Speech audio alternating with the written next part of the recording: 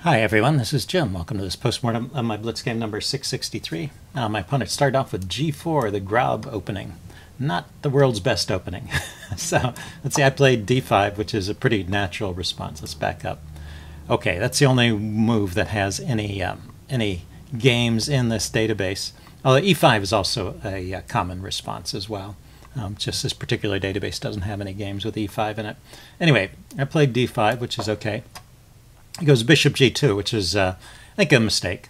Although it is one of the choices is the Grob gambit. But I think if you're going to play the Grob, you should probably play with h3 and try and hold on to the pawn. Because after bishop g2 and bishop takes g4, black is just a pawn up and white has pretty much nothing to show for it. At first I thought, this c4 move might be introducing some weird tactics with queen here, check, and pick up the bishop. But the bishop can always come back to d7 and block the check. So as long as you don't block that diagonal, you're okay.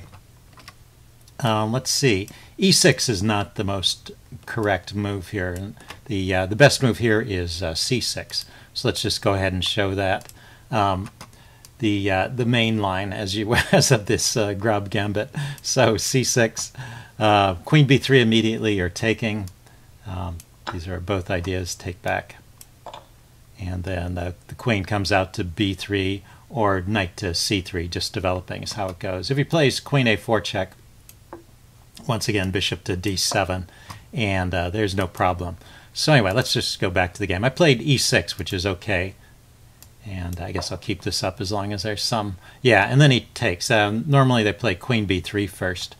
We probably get a similar kind of position. He takes, and I was a little bit worried for a second because now this check does look like it's picking up the bishop, but I realized in time that I can take with the pawn and reopen that diagonal.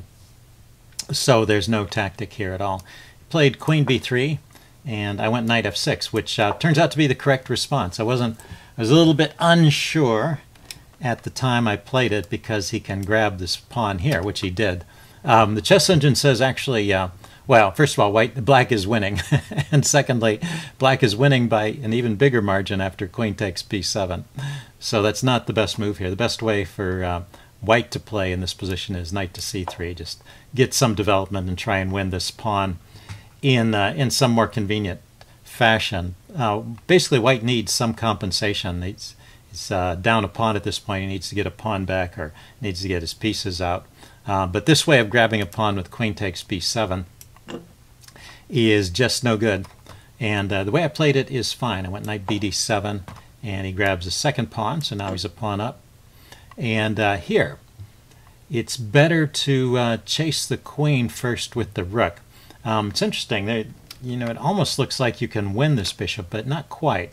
So, but the best play here is rook b8, hitting the queen. Say queen goes to c6. If you try something like rook b6, trying to chase the queen away from defense of the bishop, the queen has this funny move, queen a8, and there's no way to win any material here. So so that doesn't help. But then just dropping the bishop back. Or actually, I'm sorry, that was not the move. The move was bishop to c4 or c5. Getting this other bishop developed. So just develop your pieces. You're a pawn down, but look at how much development you've got. And white is a long way from castling and has no no pawns forward.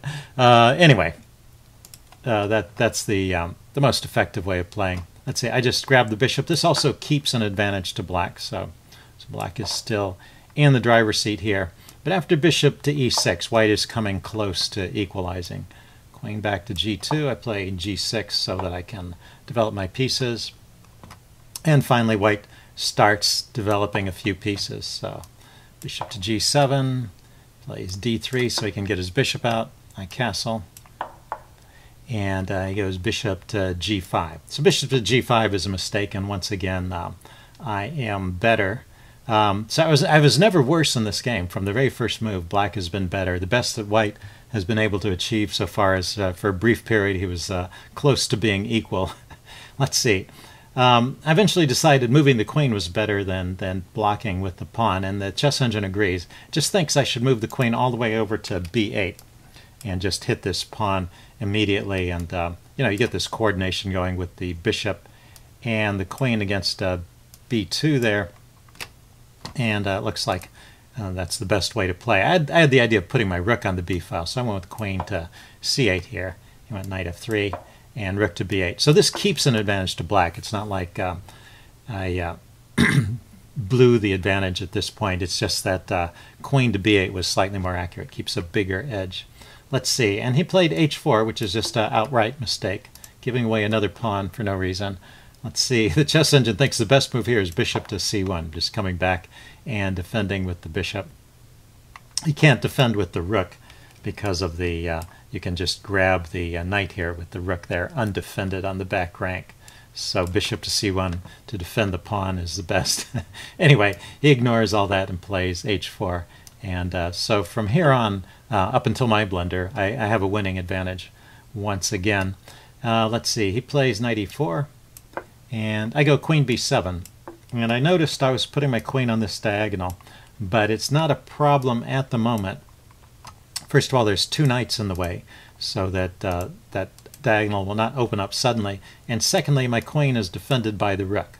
So I was feeling fairly secure about my queen there, although I immediately, let's see, oh, he didn't play that move. He played knight f to d2, so that he has this knight check in reserve. And so right here I make the blunder, and it's a typical kind of mistake that I make, which is I'm looking at all the things that I can do, and I'm not looking at what he can do. And this rook takes d2 has a weakness of the last move, as King's Crusher would call it. It leaves the queen undefended on this diagonal, and now he just has this knight f6 check tactic, which he played in the game. And I resigned after he grabbed my queen. I'm down by about 3 points in the chess engine estimation, so I have some compensation for the. It's not like I'm down a whole queen, but it's enough to lose, and kind of discouraging to lose that after my opponent played badly the whole game, right up to this point. So right here, instead of rook takes d2, I could play something like f5. That's the most accurate way to deal with the situation. And notice that his queen is loose here too. And if he moves his rook knight with check, I can just take the knight because my queen is defended. The chess engine recommends this line, castling, and then I grab the knight, and I'd be up a whole piece here. So that's the way to play it. And instead, I played rook takes d2 and went down this path. So anyway, sometimes that happens. That's how it went. So if you have any comments, leave them in the section below, and I will see you again soon. Bye.